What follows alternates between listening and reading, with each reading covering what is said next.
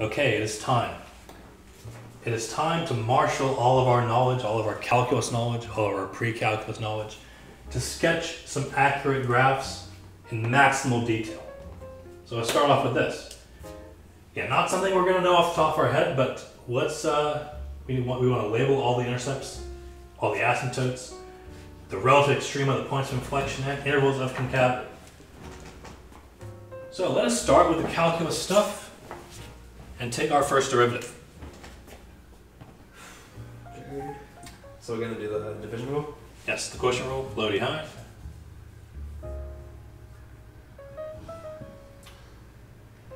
Minus high D low. Let's see.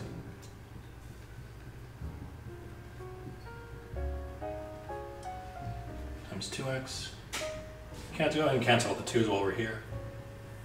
That's all over That's squared. Yeah. Well, x squared plus 2 squared. Remove the square root sign. Which removes that, yes. Cool. I'm going to break this apart into some fractions. See, the first guy is square root of x plus 2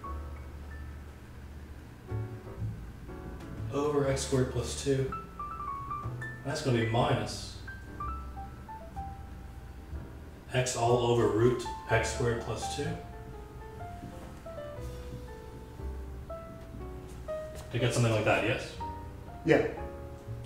Now then, I have the same denominators, so I can combine these fractions, but Well, You're missing is an the x squared in the right side on the numerator, is that supposed to be an x squared? Top. At the Right. top? Yeah. oh yes, that was an x times an x, yes? Right. So that should have been an x squared. Now I want to combine my numerators, which requires that both numerators have the same Denominator. denominator. So this guy I need to multiply by. Wait, don't they have the same denominator? Oh, multiple. Now this is over 1. Gotcha. Okay, so I'm looking at a denominator in the numerator. Right. Okay. So we're doing some relatively annoying algebra, but it's going to have some payoffs in terms of being able to graph this. Cool. Okay. So let's see.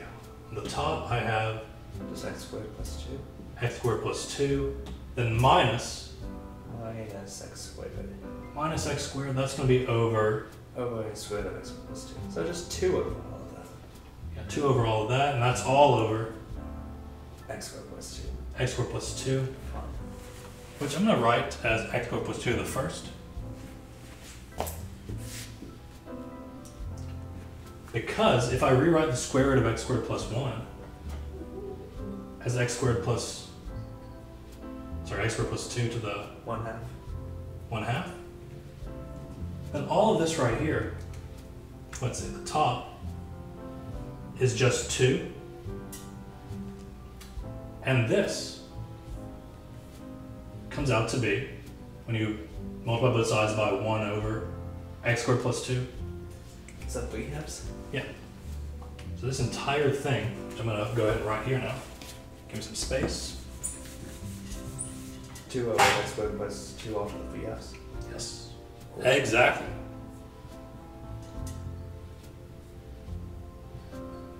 Two over x squared plus 2 to the 3/2. That is my nice first derivative. Neat. And likewise, I can do a similar sort of process to find the second derivative.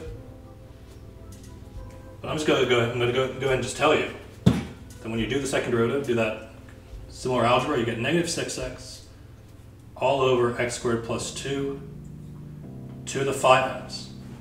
Okay. So again, I'm not showing you those algebra steps because they're exactly analogous to what we did for the first derivative.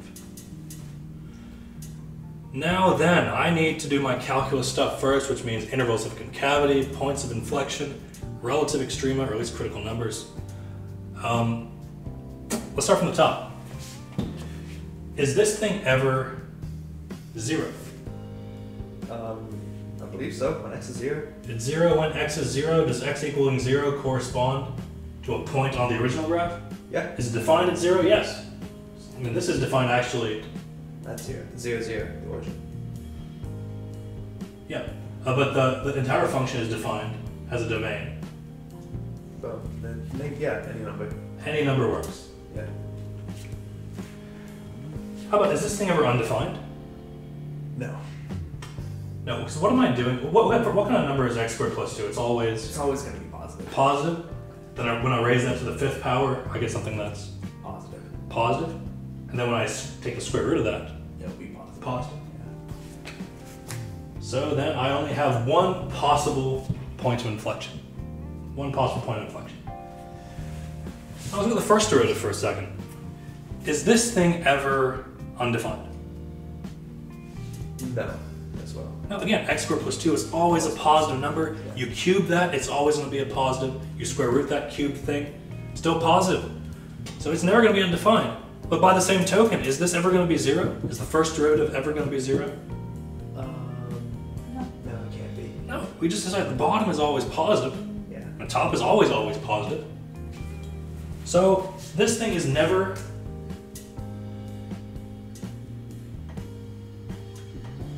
never 0 or undefined. On the contrary, it's always what kind of number? Positive. It's always positive. I guess so while we're here. So it's gonna always be increasing. What's it though? The derivative. Wait, the first derivative, the critical number, the slope is increasing. The slope doesn't have to always be increasing. I mean, the graph's always increasing. Right, the original. The original graph, yeah. F, plain old F, Yeah. is always increasing.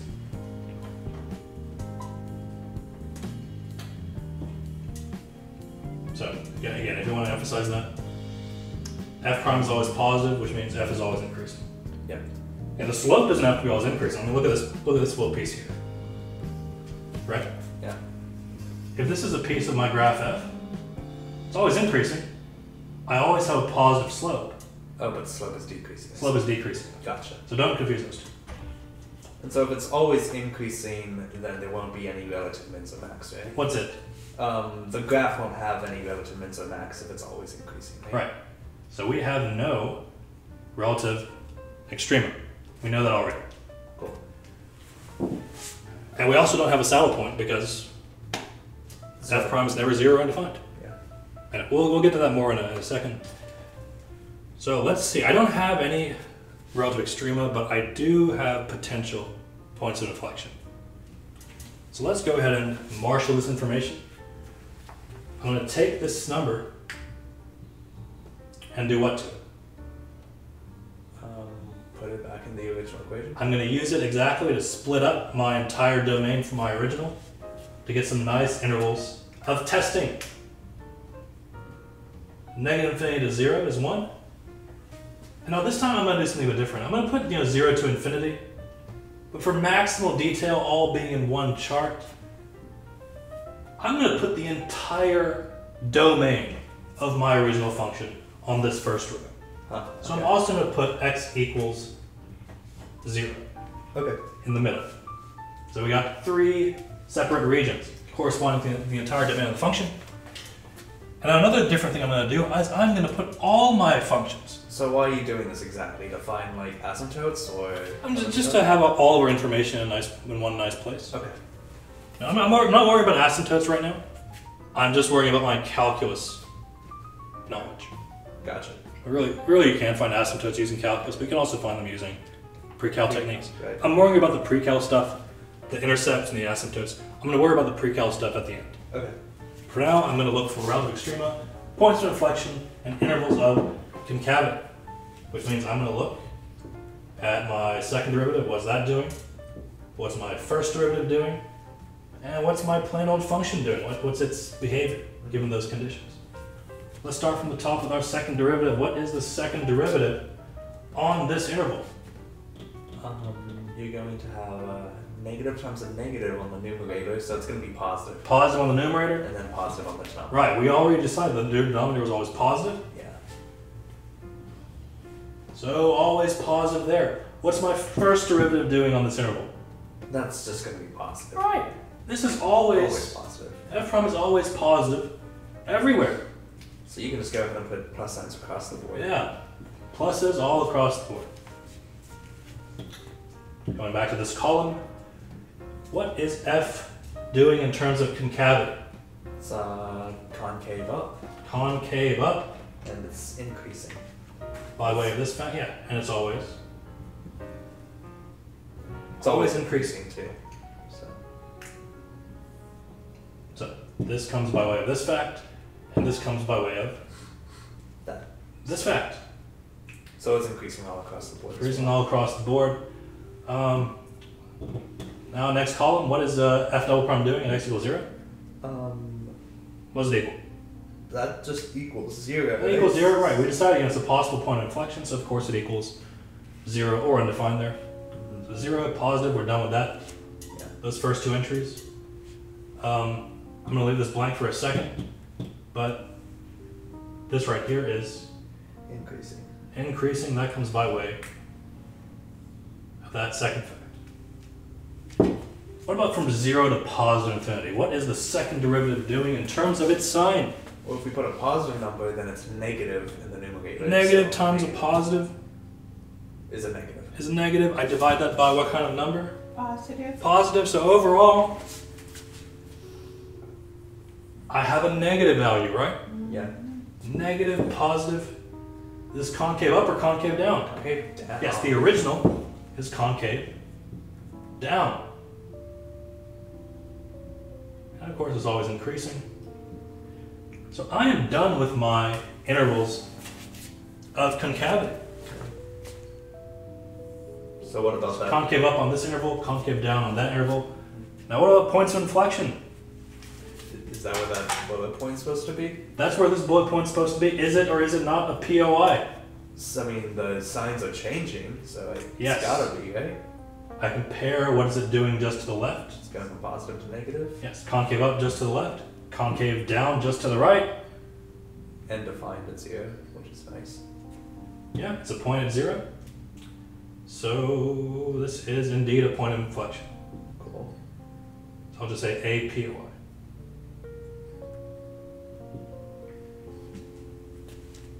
Well, really a POI at 0 f of 0. Yeah.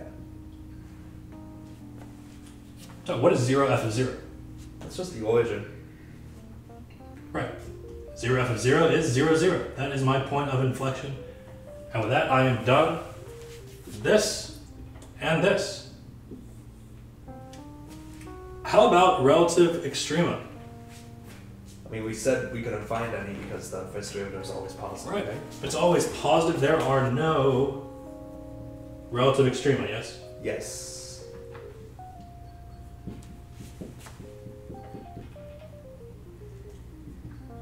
If it's always increasing, there's no relative extrema. So we are done with that. And with that, we are done with all of our calculus knowledge, Cool. our needed calculus knowledge. Quite over it, hopefully. All right, it's over. Now we need, well, you'd think that.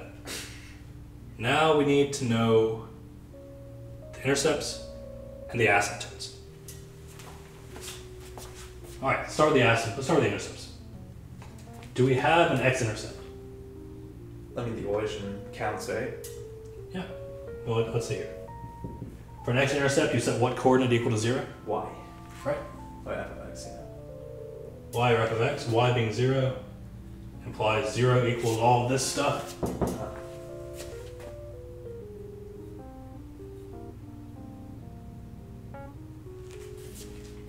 And that implies that x is 0. 0. x is 0. And the origin is both an x-intercept and a y-intercept, I guess. I mean, but sometimes we can have other intercepts. Right. So we gotta be a bit careful. So the y-intercept, so we know one x-intercept is 0, 0. And is there any other y-intercept? If it's a function, then no, because Well, we just need to set x equal to 0, so that'd just be 0 over square root of 2, which is 0. so y equals 0 over root 2, which is 0, so 0, 0. Functions as both the x-intercept and the y-intercept. Just the origin. So that takes care of my intercepts. Now finally the asymptotes. Okay. Finally the asymptotes. Let's see. Well, are we doing vertical first or horizontal? Does it have any vertical asymptotes? I don't think it can be because the denominator is always positive. Right, the denominator, this denominator can never be 0. Yeah. So we don't have to worry about vertical asymptotes, but we do have to worry about what kind? The horizontal ones. The horizontal, exactly. Need some room here. Let's start with going all the way out to the right. What is the limit as x approaches infinity? So I lied, we're not really done with our calculus stuff. What is the limit as x approaches infinity of this rational expression? Wait, why do we have to do calculus now? You'll see. Okay. Would you agree this is the same thing as the limit as x approaches infinity of x over the square root of x squared times 1 over the square root of 1 plus 2 over x squared? That's a lot of steps. Is x times 1 the original numerator? Yes. Is the square root of x squared times this the original here? Gotcha, yeah. Yeah. That makes sense. Okay. And would you agree then that I can take this overall limit and break it up into 2? Yeah. So the limit as x approaches positive infinity of the first piece times the limit of the second piece, yes? Yeah.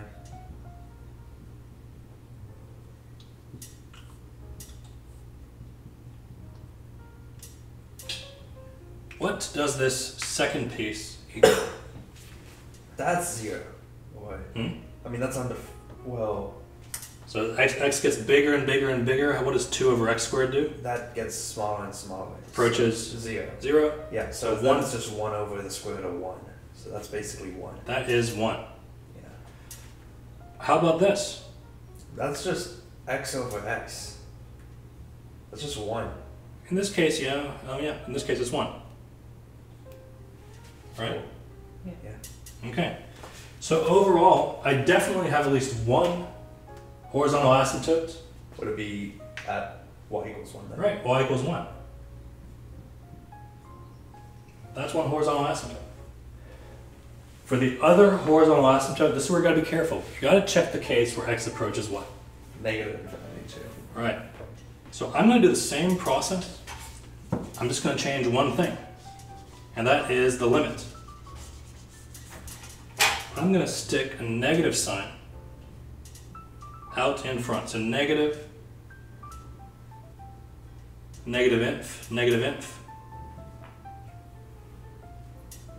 Because the algebra stays the same, yes? Yeah. Okay. So, dealing with this now new case where I'm going all the way to the left, what does this second piece equal? Approaching to the left? Yes. It's the same thing, right? Same It'll thing? be 1 over the square root of 1, so just 1. Just one? Yeah. Well, it's going to be different on that one Why? because What does the bottom always equal? the bottom's always positive, so but the top's going to be negative. Right. So that's going to be a negative 1. Right. Another way to see that is the graph of x over the square root of x squared. So Remember? if I divided x over x, the square root of x squared first, I would have not gotten the right answer, right? No. You have to do the limit before division? Yes. Okay, cool. Because the graph of x over the square root of x squared looks like this. Oh, wow, yeah. That's 1, that's negative 1. So of course, when you go all the way out to the right, it's a positive 1. But when you go all the way out to the left, It's a negative 1. it's a negative 1. Or of course, we got a vertical break at 0. So I not only have a horizontal asymptote at y equals 1, I got another one at Y equals negative 1. y equals negative 1, absolutely.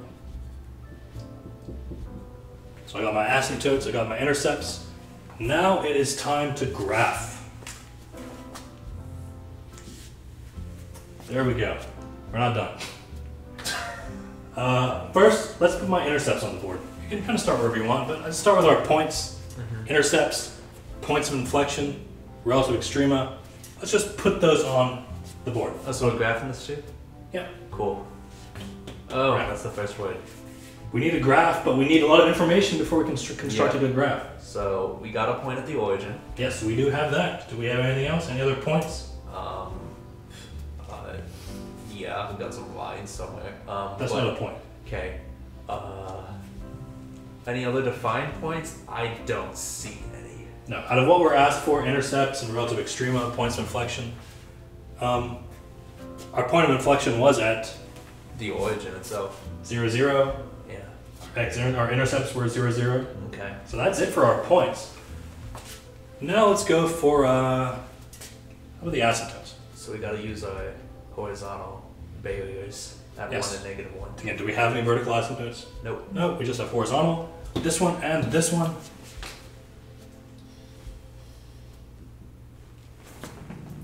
There's +1.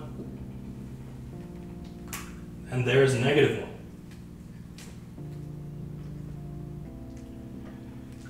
So we could have done this with pre-cal knowledge if we were really careful. But what about concavity? What about concavity? What is this thing doing from 0 to -infinity? So it's concave up on the left side. Yes, it's concave up, but remember, it's not a full U. It's a partial U. That flattens out but still decreases on to -infinity. Right. Function decreases, but the slope is increasing left to right. Yeah. But now here, what's it doing from 0 to +infinity? It's being concave. Kind of the opposite. Concave down. Concave down, yes. The U, it's a kind of a big U for one, and secondly, it's facing down. The mouth of the U is facing down. So that is what the graph of this guy looks like. Cool. Is this in keeping with my first derivative? I believe so. First It's always derivative. increasing, yeah. Again, be careful with the word it. The graph is always increasing. Right. The original graph. Right. F is always increasing. F prime is always what kind of number? F prime is always always a positive number, yeah. F prime is the slope. Yes. Slope is positive everywhere. Everywhere, yeah. So this matches all of our calculative details. Any questions so far? Okay. So again, it's a lot, but we're incorporating all of our knowledge of everything we've done so far. Our first derivative knowledge, our second derivative knowledge, even our precalculus knowledge. So let us have a stab. One more problem. One more, same deal.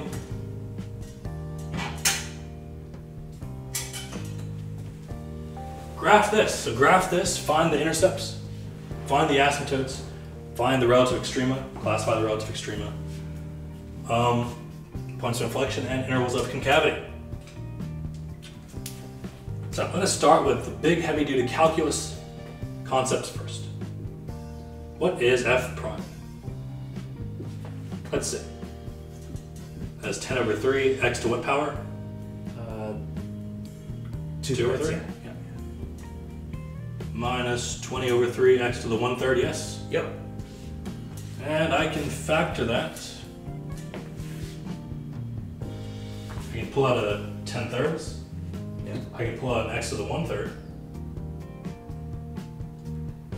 So as to be left with a single x to the 1/3. Yeah. Then minus what? Minus 2. Right. 10 over 3, take that out of 20 over 3, you are left with? A 2. Left with a 2. Alright, I'll tell you what, I'm going to put that over here, and then ask you the question, when does this equal 0, and when does it equal undefined? Alright, is this ever undefined? No. I'm never dividing by any variable, so no, it can't be undefined. And it's an odd root, so I don't have to worry about negative square roots. Or negative even roots. Okay, so this equals 0 when either x to the 1/3 is 0, yes? Yes. Or x to the 1/3 minus 2 is 0. Yes. Start from the top. If x to the 1/3 is 0, what does that imply about x? X has to be 0. X has to be 0. This implies that x to the 1/3 equals 2. That happens when x equals 8. x equals 8. So 0 and 8 are what kind of numbers? Critical numbers. Critical numbers, they make the derivative either 0 or undefined. First derivative, 0 or undefined. So we got our critical numbers. Let's migrate on over to the second derivative. And let's see.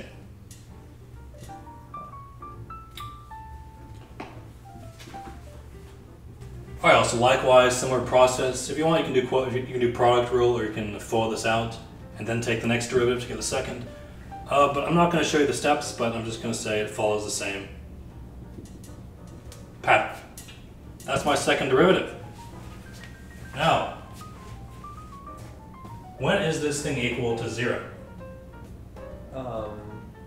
It's 0 when x to the 1/3 is 1, so when x is 1. Right, x equals 1 works. Am I done with my possible points of inflection? I think you can find a point where it's undefined as well. Okay. And this is undefined when? X is 0. When x is 0, and I should have done this for the last one as well. Does x equaling 1 and x equaling 0, do those generate defined values for the original? Yeah. Right, I plug 1 in, I get -3. I plug 0 in, I get 0. Yeah. So, in this case, yeah, the undefined case does generate a possible point of inflection. Okay. Remember for a previous problem, we said equal undefined, but the x values for which it was undefined were undefined in the original. So they couldn't be a point of inflection if we don't have a point there. Not so with this problem. With this problem, we do have 2 possible points of inflection. There, and we got 2 possible relative extrema. What do I do with these numbers? We need to set up the boundaries of those and see if the directions change in either from each boundary to another one. Or put another way, I look at my entire domain. What's the entire domain of this original? That's all real numbers, right? All real numbers, negative inf to positive inf. And I slice that up using these 4 numbers. Okay. This case is just 3 because 0 and 0 are That's the same, yeah. So, take all this stuff, slice up the entire domain. Let us see what we have. Okay then. Negative infinity to 0 is the first one? Yep. Are you going to include, like, x? Yes, I'm including the entire domain. Oh yeah, The entire domain is my top row. Gotcha. Then x being 0. Then 0 to 1. Then of course x equaling 1. Then 1 to 8. 1 to 8. That's sideways. That's 8. a sideways 8. That means something else. X equaling 8, and finally 8 to infinity. 8 to infinity.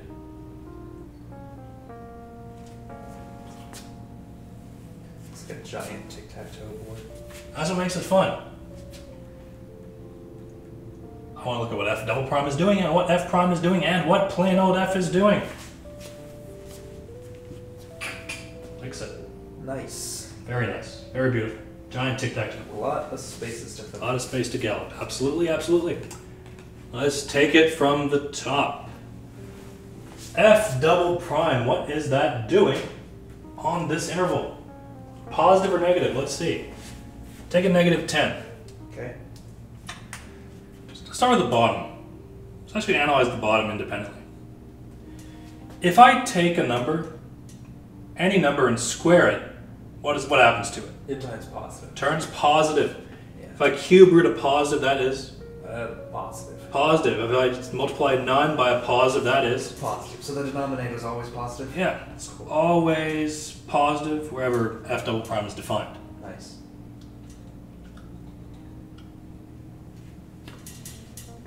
I'll say always positive except when x equals 0. Yeah.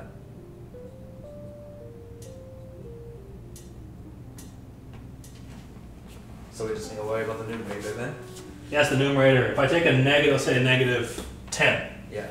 If I cube root that, That'll still be negative. yeah, that'll be like negative I don't know. 2 or yeah, like negative 2 point something. Negative 2 point something minus 1 is what kind of number? Still negative. Still negative? Yeah. It's a negative times a positive 20. A negative. Negative divided by a positive. Is a negative. is a negative, so that is a minus. Okay. Isn't that fun? I think so. Yeah. So same number, sine of f prime. Okay. Take that thing and toss it on in the first derivative. Cool. In the factored form, that's the easiest form to work with. Negative 10, cube root that. It's a negative. Negative, minus 2, Negative. negative. And negative times, that's going to be another negative though. Oh, it is, yeah. So that's going to be positive. That is going to be positive. We got a different sign for f prime. Yeah. What do these two things imply? So it's concave down, but it's also increasing. Right, it's concave down, but f is concave down, but f is also increased.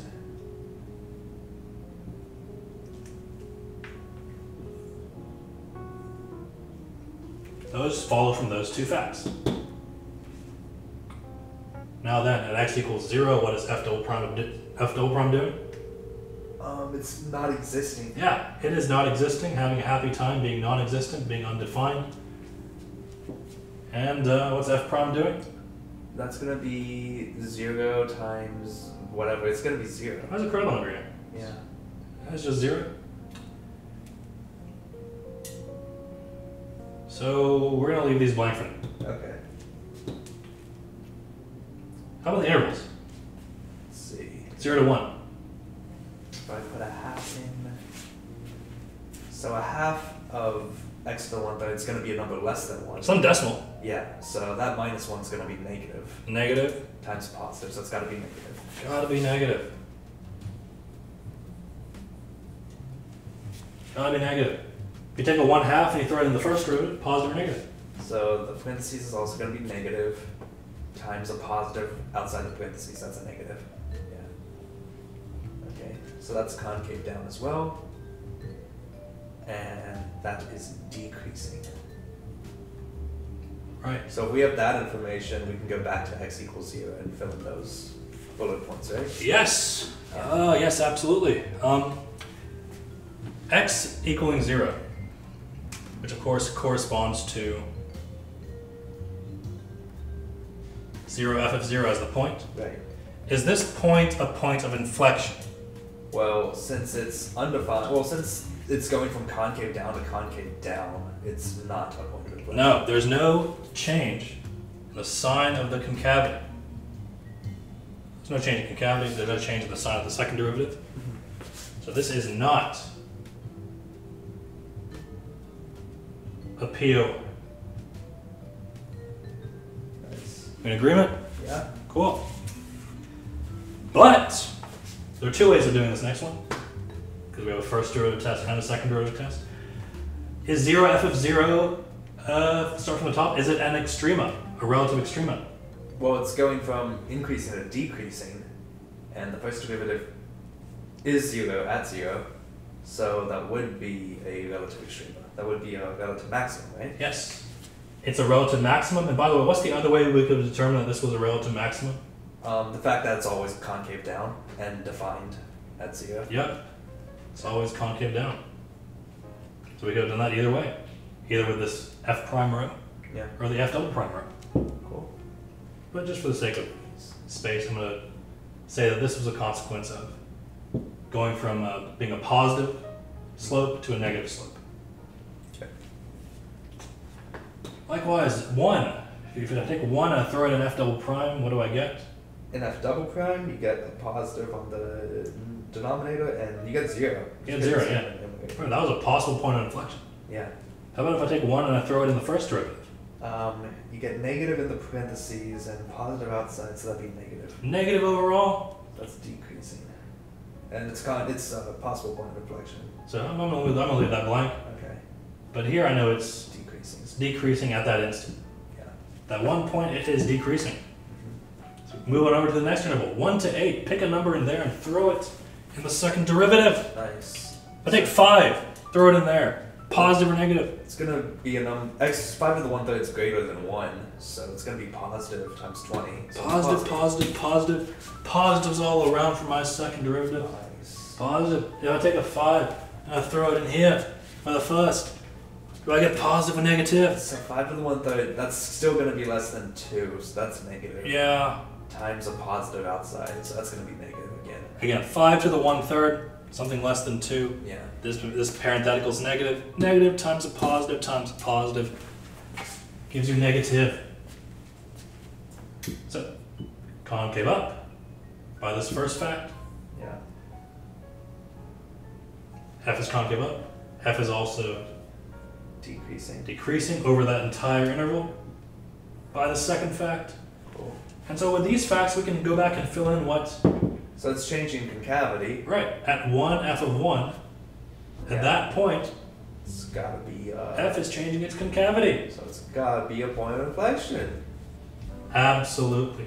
Abso-freaking-lutely. It's a POI. It's a point of inflection.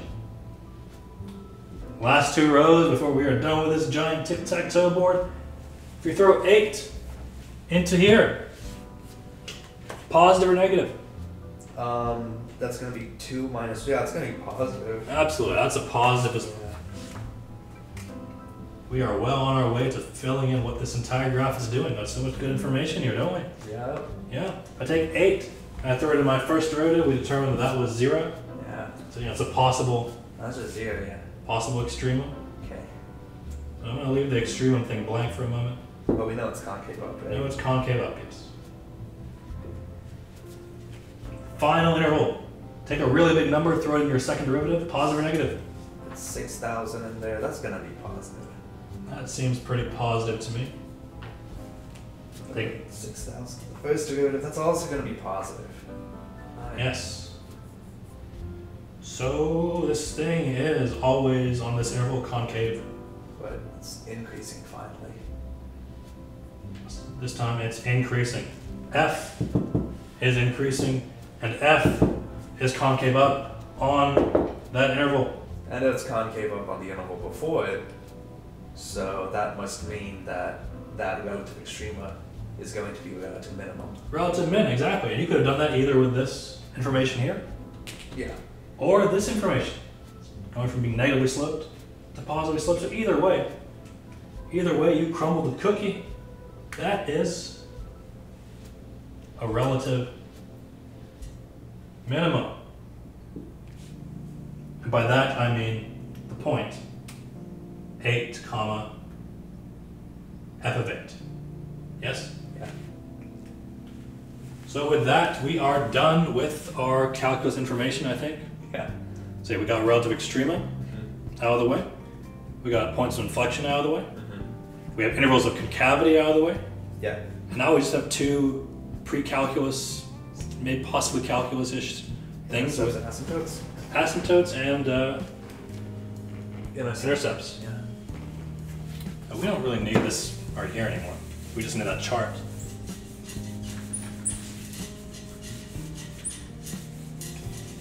Start with the intercepts. I have 2 erasers on this board. Yeah. Oh well. Blue eraser for blue, red eraser for red. Yeah, I suppose. But the other side of the board is looking quite lonely as a result. Gotcha. Alright, to find x-intercepts, I said which coordinate equal to 0? You set the f of x to 0. Yeah, f of x over y. Alright, so y being 0 implies 0 equals all of this, yes? Yeah. Oh, and if x is just 0, then that's 0. Yeah. But there might be another one, right? There might be another one, yeah. So let's pull out the nx to the 4/3. Okay. So I'm left with 2 times x to the 1/3 minus 5. Alright. So this works when x equals 0 by way of that. yeah. But by way of this, X to the 1/3 has to equal 5 over 2. 5 over 2, which implies So what's x that? is... 125 over 8? Yeah, you gotta cube everything. 125 over 8. It's gonna be about Like 15-ish. Yeah, 15 point something. point something, yeah. But anyway, 625, yeah. we got 2 x-intercepts.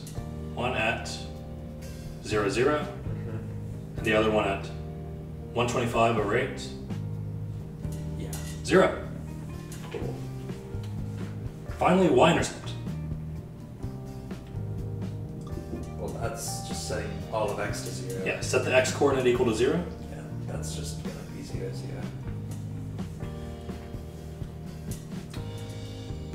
0, 0 again, so we just have two intercepts. This guy and this guy. Now, how's about asymptotes? Do I have any vertical asymptotes? I don't think, no, it's defined everywhere. Right, yeah, it's defined everywhere, so definitely no vertical asymptotes. Goodness. Scan is continuous. Yeah. What about horizontal? Any horizontal?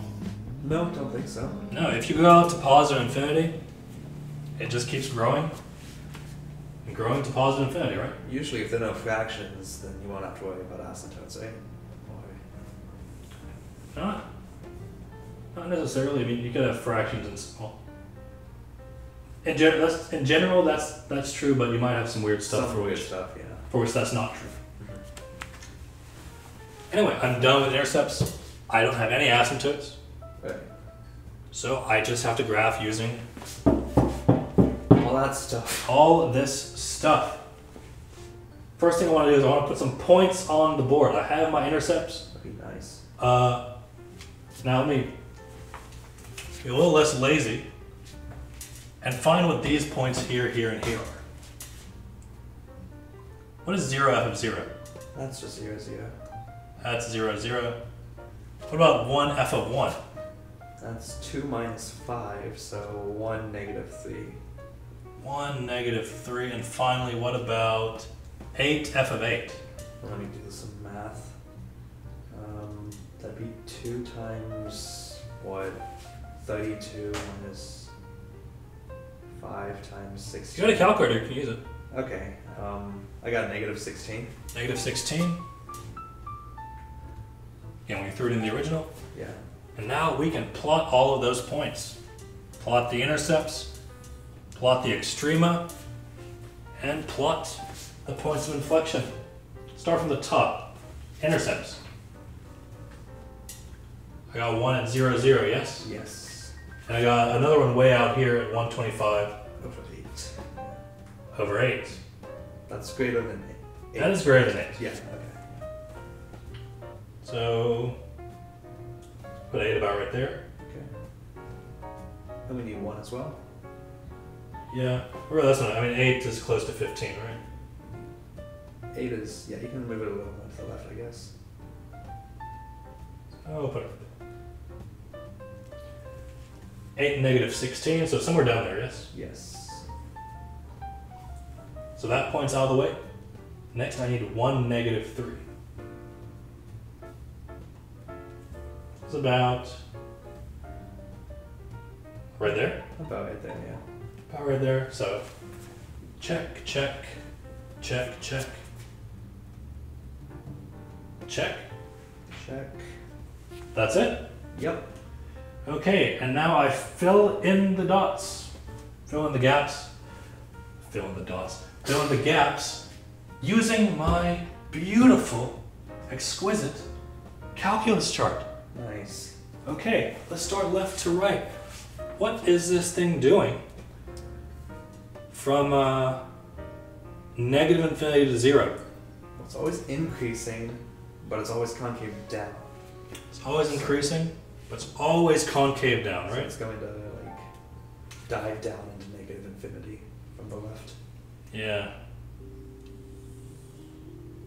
Again, left to right, the slope is always increasing. F prime is always positive, Yes. but F double prime is always Negative. negative. So F by itself, okay, we're graphing F, is concave down. So at x equals 0, are we good? It's, Yes. yeah, slope is 0. It's not a point of inflection. That's a relative max. What is it doing from 0 to 1? Let's move on over. So the original function is decreasing, but it's still going to maintain downwards concavity. Right, you can pretty much just use the last row. Yeah. It's concave down and it's decreasing. And then it hits 1. Yeah. And it will change concavity at 1, but still be decreasing. Yeah. From 1 to 8, it is concave. Up. Concave up. What do I have at 8? A relative. A relative minimum. Relative min. So then it's just gonna shoot up after that. Like that. What's it doing from 8 onwards? It's going to shoot up and hit the x-axis. Right, that's being concave up. That point. It's always increasing as well. Nice. Into our chart. Into our chart, into uncharted territory. Charted territory in this case. Nice. So that's it. That is how you can graph things. Weird things. Things you would not know off the top of your head. Yeah. Using the wealth of knowledge from calculus and precalculus in perfect unison, perfect balance, one with the other. So is this the last calculus video ever? Does that make you feel sad? Yeah, a little. A little sad? We know all of Cal 1 now? More or less? More or less. More or less. Sweet. But I know calculus is like life. It's never over. Depending on your perspective. Fine. That's it? We're done? That's it. Okay.